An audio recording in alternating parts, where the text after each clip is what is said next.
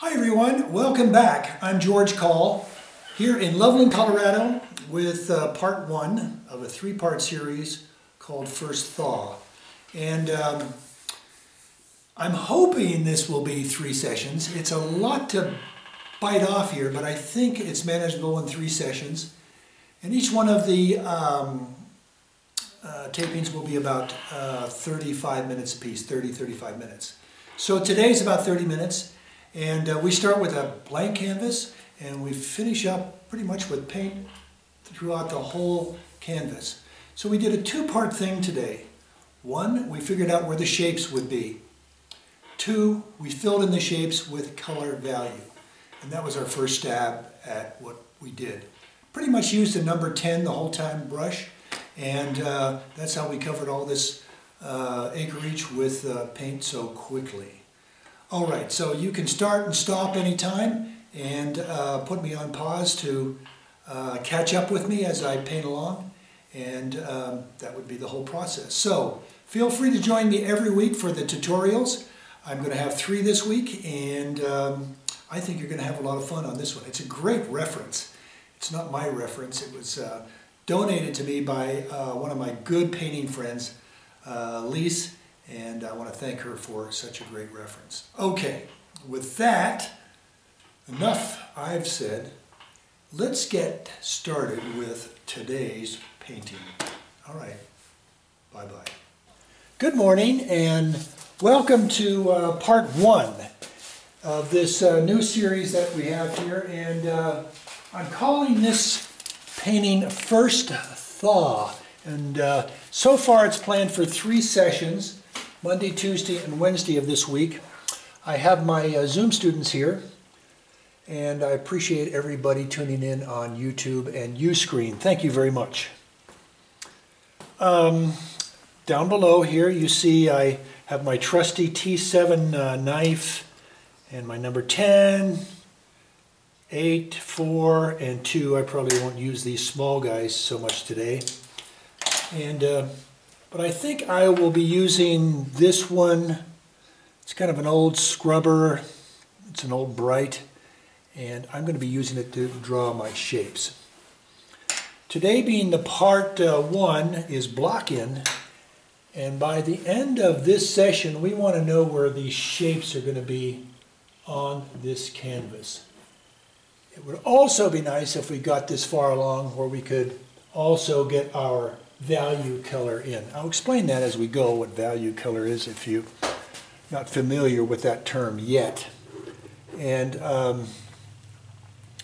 so I'm working on a 17 by 22. I'll have this reference up on my website, georgecollgreatart.com, for you to download. Of course, the Zoom students, you can get that off my student update if you want to get the reference off the student update that I send out weekly to you all.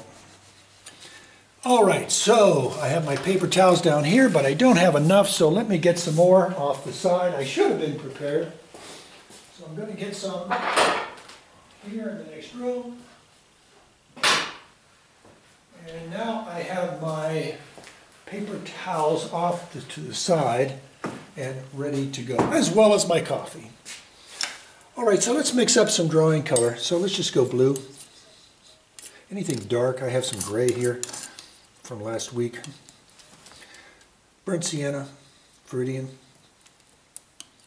I'm gonna add some gray in there and some white. Oh, that's a pretty, it's like, I call it a gun gray, gun barrel gray. I make up these names as I go.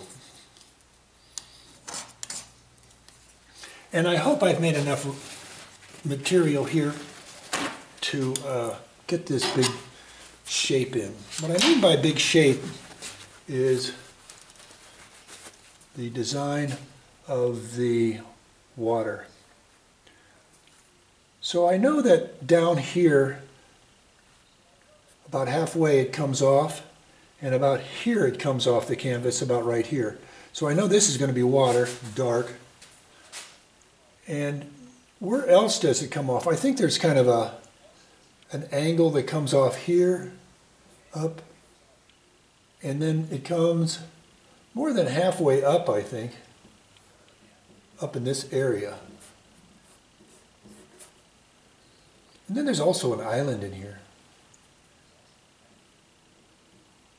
And it kind of ends in this area. And this comes across here.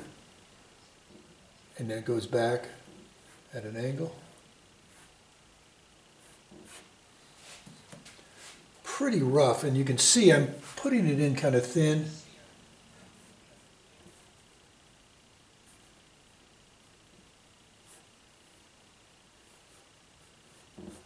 And this is the stream. So now I'm going to add a little bit more turp to the mixture so it's thinner, and I'm going to probably put too much in there. And it would probably be better if I had a bigger brush to do this in. I think there's another island up here too.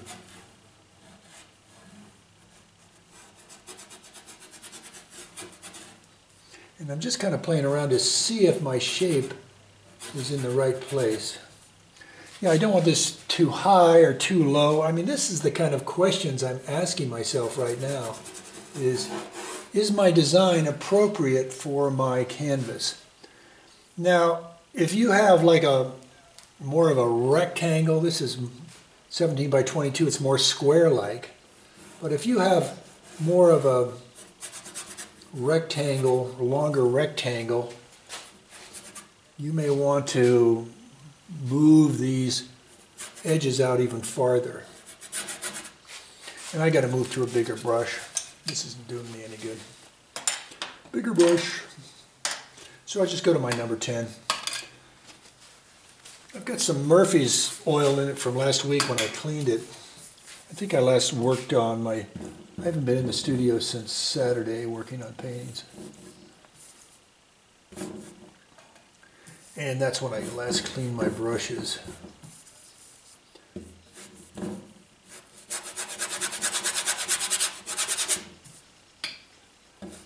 And down here's a waterfall, so I want to kind of keep part of that light down here. And that's why I did the paper towel thing. And I think this comes over quite a ways. It's a stump, I think, in here. And I will be thinning that out in this area too. It goes up quite a ways.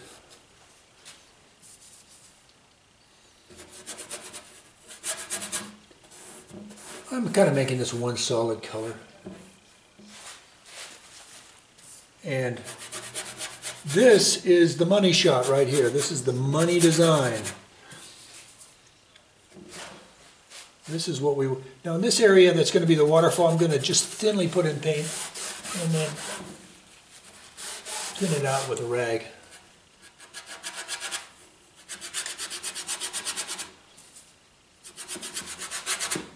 All right, I'm going to get back and take a look at this design because this is the big deal right here and see if that works. So as you can see, it's just an abstract shape that we're going to be working with. Now with that in, and I stepped back, I liked it so far. Doesn't mean I'm not going to change it here and there. If I do need to change it, I just get some stuff on, some turp on my paper towel and erase it or do something like that. Okay. So with that, I'm going to see if I can do some other designs here. And I think this has got a steeper slope to it. So I'm going to erase some of this here. And I think this flattens out more here, so I'm erasing that. And then there's a hill that comes in, or it comes in like this. Now back here, it's kind of in shadow, a lot of it. So I'm going to just put in, I really watered down that same mixture, not watered, but turp down. And I'm going to put this in to say that that's going to be a lot of shadow back in there.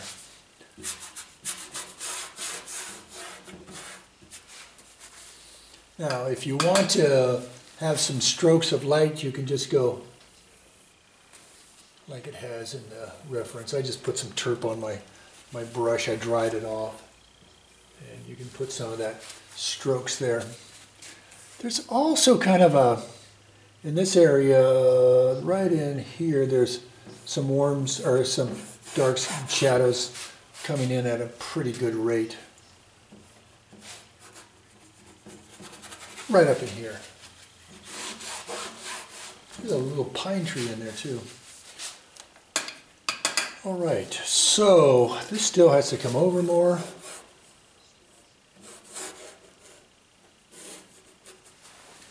And we'll do that. All right, I'm going to get back, look at it again, because this is really important to do that. We're fitting the abstract shape to our canvas. That's the big deal here. All right. With that being said, let's do the next step. And that is to change our mixture. So we have a lot of blue in here and some burnt sienna. I'm going to do a little bit more burnt sienna than blue. I'm going to add a little bit of gray.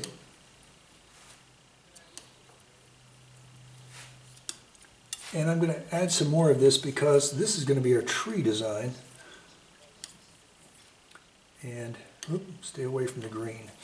It's a little bit of gray, so it's burnt sienna, ultra blue, and cold gray. The palette that I'm using is a basic palette plus some extras. My basic palette is here on the top. Ultra blue, permanent red medium, lemon yellow, Naples yellow deep, cold gray. The stuff I've added this week is burnt sienna, viridian, yellow ochre, and of course titanium white in my lower right is part of my basic palette. Alrighty, let's see what I can do here. Still with this number 10. This number 10 is still really pretty good. It's still got a sharp edge on it. So let me get this fella right over here. It's kind of an angled tree here.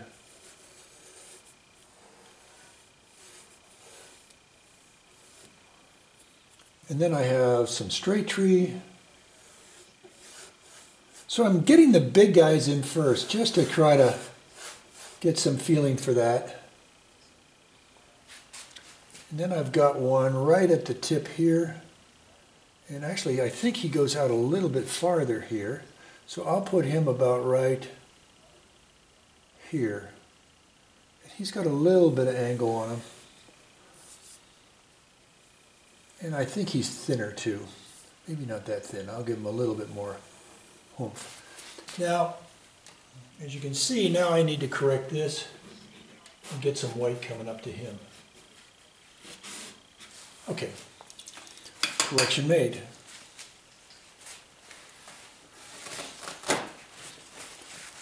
Now it's time, I think, for this fella down here. He's kind of a root and stump.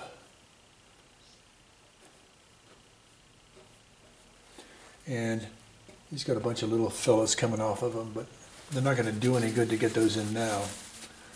We'll get all these little guys later, like over here. There's a whole bunch of little fellas.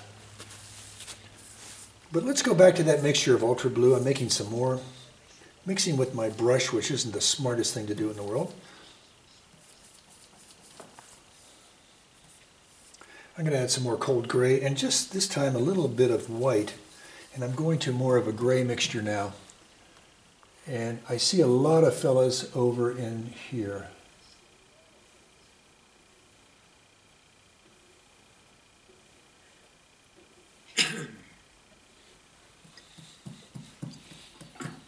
Hey Jan, I wonder if you could mute unless you have a question. Oh, sorry. It's all right.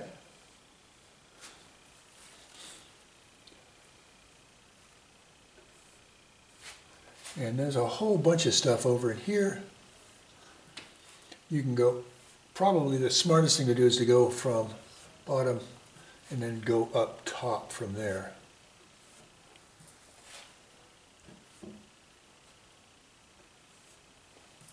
A lot of lumber back there, folks, I'll tell you.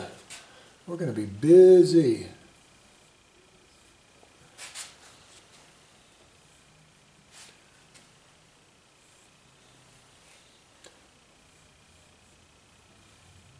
Now, I typically put in more tree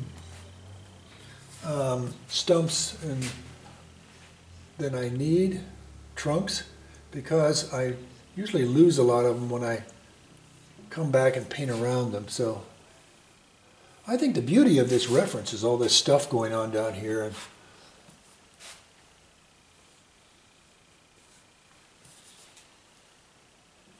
And back here, there's just a whole lot of lumber back in this area.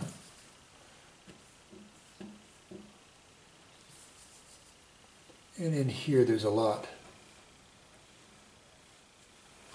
Now, one thing I'm trying to avoid is equal, equal, equal. I want to crowd some and then give some space.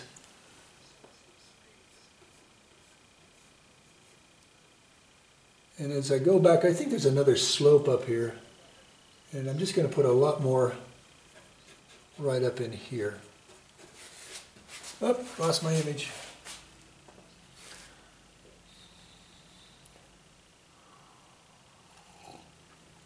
Now, with that in, it gives you another idea to step back and say, where do I need to fix my basic shape? That's what I'm going to do.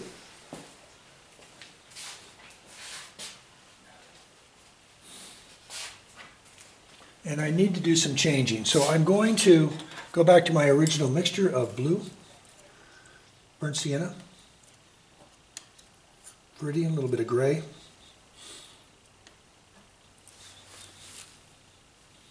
And I'm going to make some changes.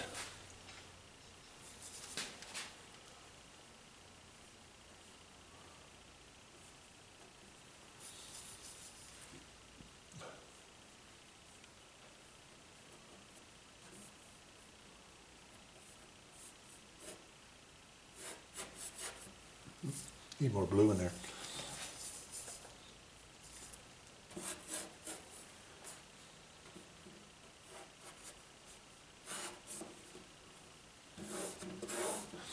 I made this mixture a little darker, not by design, it just worked out that way. I didn't concentrate that much on it. And I'm saying, where do I need my darks in my water? And I know I need to get some right in here, and here, and here. You can see I'm really pressing hard on that. And here, and here. Some real good darks.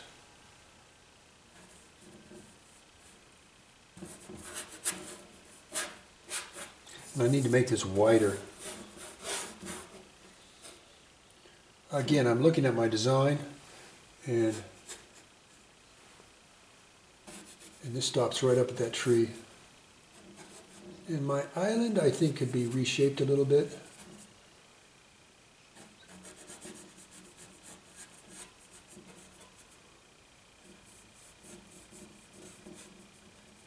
And I'm doing some reshaping.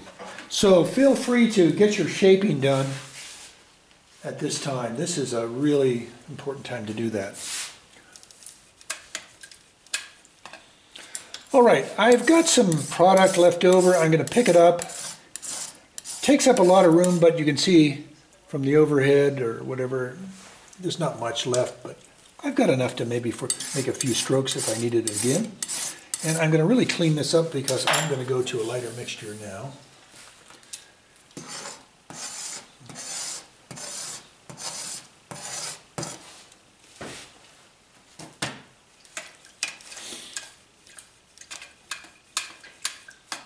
So I'm going to start with a lot of white. That is a big goober of white, that is for sure. And I'm going to spread it out a little bit with my knife.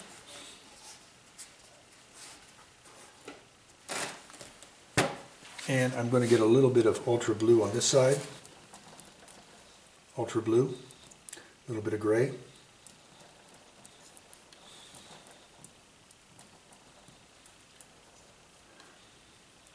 And over here, I'm going to have some ultra blue.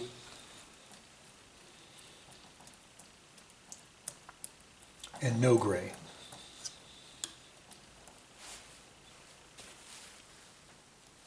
And over here, I'm going to have a little bit of Naples and white.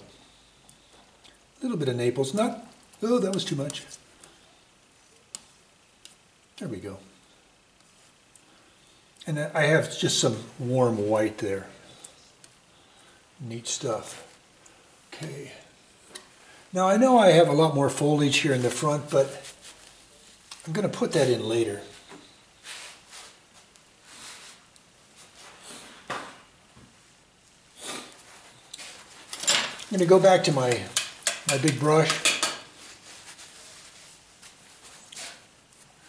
and I'm going to go to my ultra blue, and I'm going to put in some shadow shapes.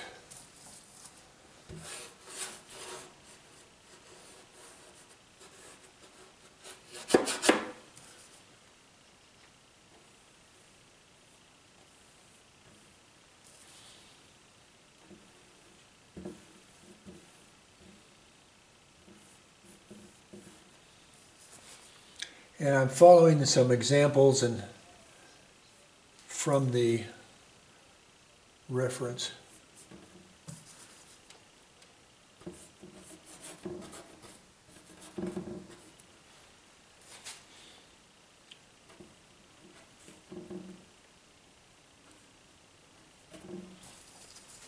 I need some more ultra blue.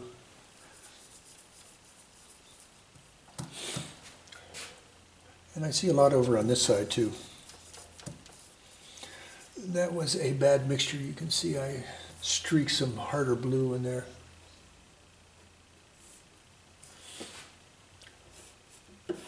And again, this is just ultra blue, white.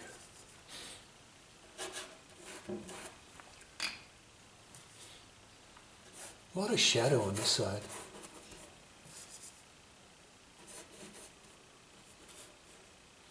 More shadow than light in here.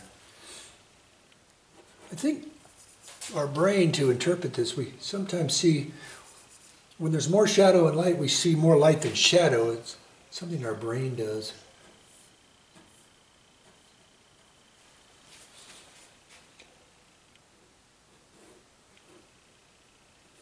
I've got rocks in here too I need to get in. I need a darker blue in here. So I've got more ultra, and I'm putting that in here.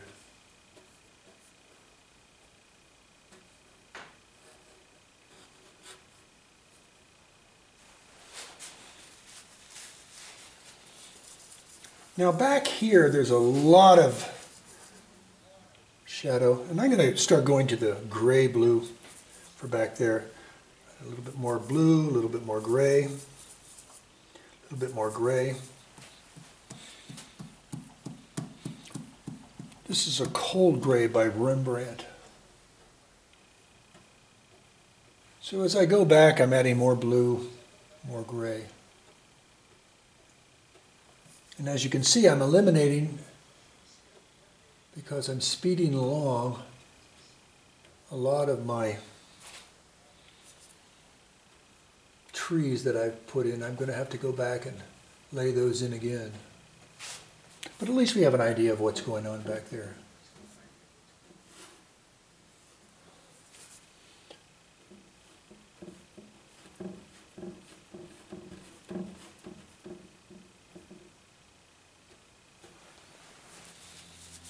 I'm going to put a streak of light back here. down. I've got contamination in my brush, but you can kind of see what I'm doing here. I'm adding some light in here. Added a little terp to it too.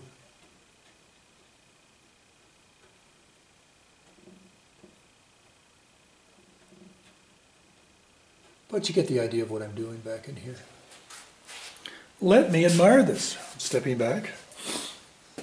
All right, there's a bunch of shadows coming down this hill. I'm just going to go whoop.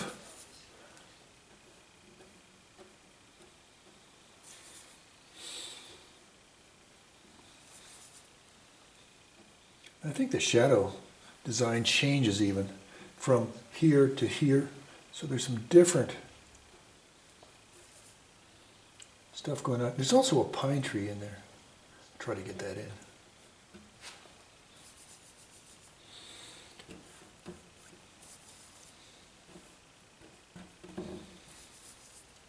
And I think there's a light right in here too.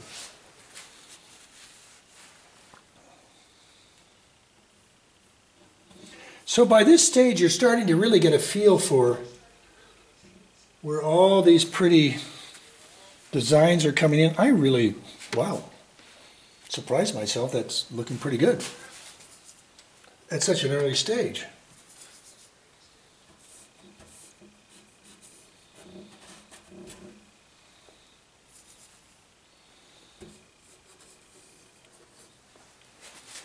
And the last thing I'll do here at today's lesson is get these lights in.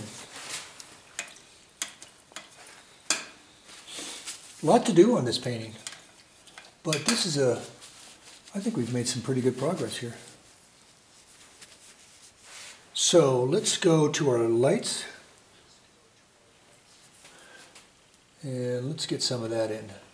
So I'm just going to lay that in pretty hard in these big areas. Again, this is just titanium white and a little bit of Naples. Little bit of Naples. Just to warm it up a little.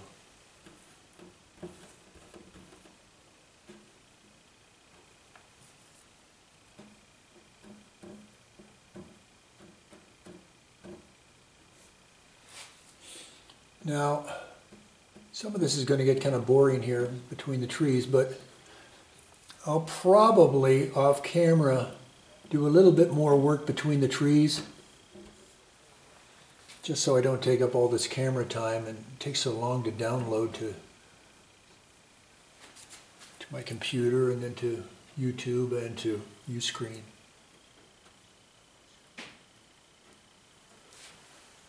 And I think I need to have a nice light up in here. You can see I've been using this number 10 the whole time.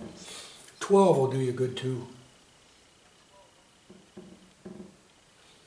I'm referring to brush there, your brush. All right. Now, there's a lot of soft edges in here.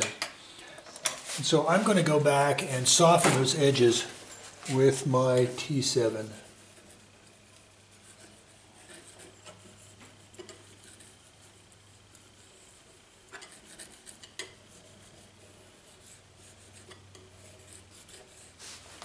And I will do the same over in here.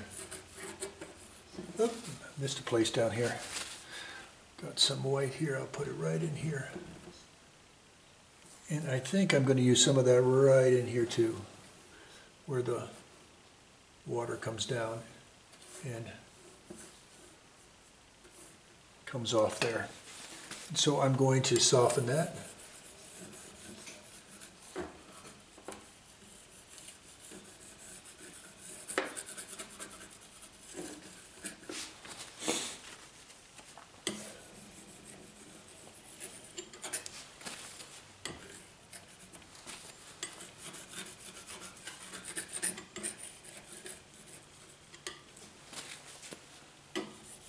And you can see I use vertical and horizontal depending on which way the direction of the trees are.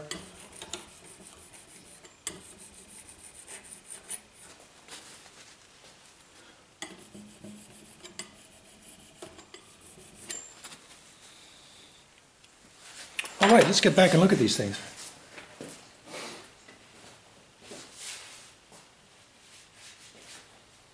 Well, that is the start of today's painting. Oh, I kicked the camera. I've got a little bit of dark left. I think I'll go back with my knife and reinforce some of my darks. And do that with my knife also.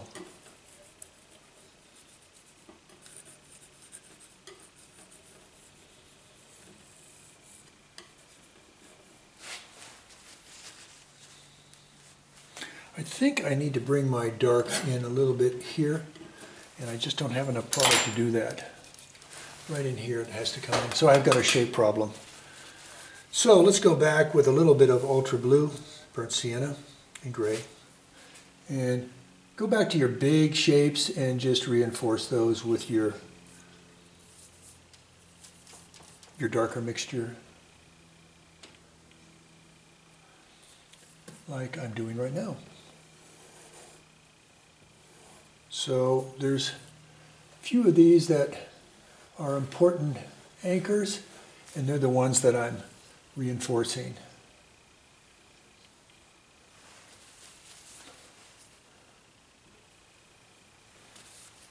Okay, I'm going to go back with more ultra, more burnt sienna. Got to check my time. Yeah, I'm coming up on time, so I need to do some of that off camera. So at least get A, B, and C, your big anchors, reinforced.